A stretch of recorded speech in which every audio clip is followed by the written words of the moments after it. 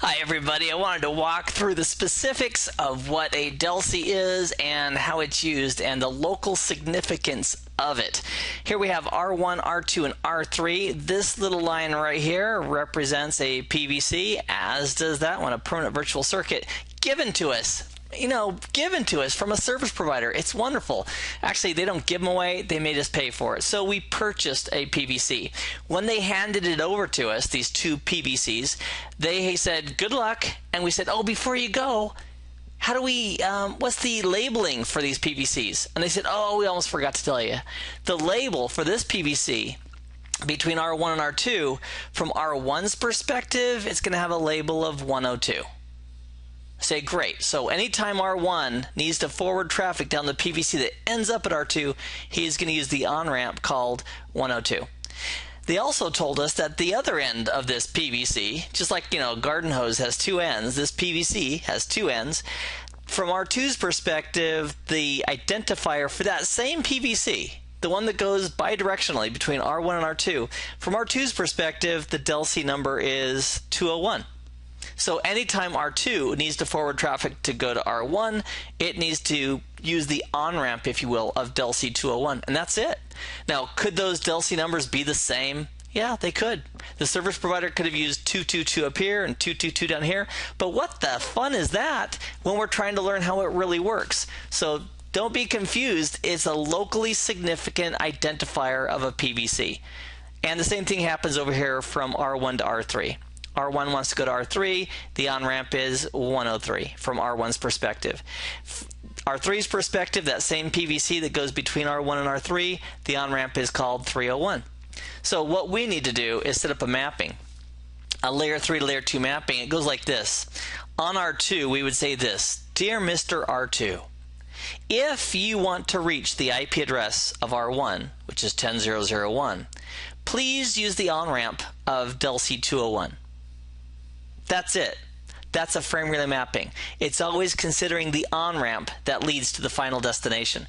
So the DLCI we describe in our frame relay mapping is a local DLCI that is going to eventually end up at the remote IP address of our neighbor across that PVC. The DLCI is local. The IP address in that frame relay mapping is going to be the IP address at the far side. As far as DLCIs go, that's all we need to say. Using locally significant DLCIs, that's how you pull it off. So what I'd like you to do is take a moment, pause this if you would, and jot down these three routers, the interfaces that we're using, the IP addresses that we're using, and the DLCIs that we're using. Why? Because when we configure this in a few moments here, I want you to make sure you can see exactly the relationship as we put in the configuration so we don't get lost in the woods. So take a moment, jot down the topology or screenshot it, whatever you want to do.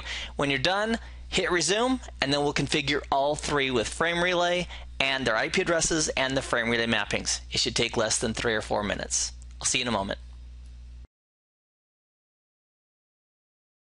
Okay, we're going to start at the spoke R2 in the bottom left-hand corner of your drawing that I'm sure you have, and let's give him an IP address on his serial interface and a frame relay mapping. So we'll go to configuration mode, interface serial 0/1. We'll do an encapsulation of frame relay.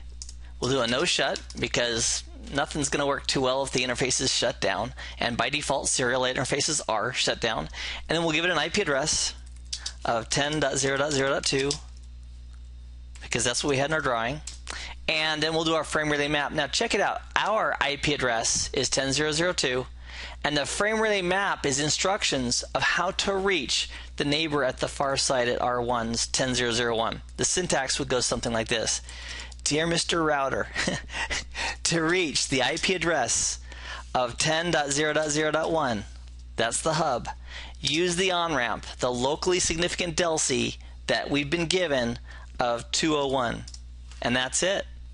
If we did a do show frame relay map, there's our frame relay map right there. And it basically says to get to 10.0.0.1, I'm going to get rid of that little cursor there, use DLCI 201, and that's it. Now it's showing as inactive at the moment because we haven't configured R1's side of this yet. As soon as we get R1 going, it'll be happy. So let's go to R1. He's the hub. Let's configure him. Configuration mode, interface serial 0/1. encapsulation frame relay, a no shut on him as well, IP address of 10.0.0.1. And now he has two PVCs to use to reach R2 and R3. Well, one for R2 and one for R3. So he has two local DLCs, DLC 102 and DLC 103, that have been provided by our service provider. So we need to map the DLC that goes to the PVC down to R2, and the IP address in the DLC that goes down to R3. So it's frame map IP as opposed to IPv6 or IPX or AppleTalk or anything else. And we want to map the address of 10.0.0.2 to the DLC of 102. That's the DLC locally that if we send information down that pipe, it'll end up at R2. And we're also going to do one for R3. To reach 10.0.0.3, use DLC 103. So if we do a show frame relay PVC 102, take a look at this. So here's the command, show frame relay PVC 102. And I get that little cursor out of the way. It's showing that it's active. It's associated with serial 0/1. It also shows that we have, wow, there hasn't been a lot of traffic flowing through there. Let's try a ping. Let's do a ping to 10.0.0.2. Now what should happen is, because of our frame relay mapping that's in place, this router should say, oh, to reach that address, I'm going to use my serial 0/1 interface, because that's what the routing table says. That's the 10 network. But this frame relay mapping that we just created a moment ago says, oh, and by the way, we're going to stick that information onto DLC 102, which leads down to R2. So we'll do a ping, we get a response, life is good. Let's go ahead and configure R3. He's the spoke on the bottom right. So on R3, config T, interface serial 0/1, encapsulation frame relay, and then we'll specify an IP. I'll do a no shut to get him going. IP address is going to be 10.0.0.3, just like that. And we need a frame map to get it back up to the hub. So frame map. Here's our options for frame relay mappings. You can map all kinds of stuff. We're just focused here for IP, but there are other options as far as mapping layer 3 to layer 2. So we're going to frame relay map IP and the IP address of the hub of 10.0.0.1. To reach him, use the local DLC of 301. That's it. Then we do a show frame relay map. There it is. It says to get to 10.0.0.1 specifically, use DLC 301. That's our on-ramp. Again, the locally significant on-ramp to go ahead and get there. And that's it. Let's see if we can do a ping. We'll do a ping of 10.0.0.1.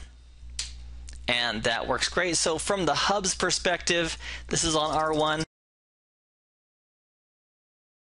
He's got two mappings. And we do a show frame relay map. And those two mappings are present because we hard-coded them. So this discussion was intended to focus on the locally significant DLCI and how a router uses it as an on-ramp identifier to reach a remote device. I hope you enjoyed it. I appreciate you listening, and have a great time with all of your studies. Thanks, everybody.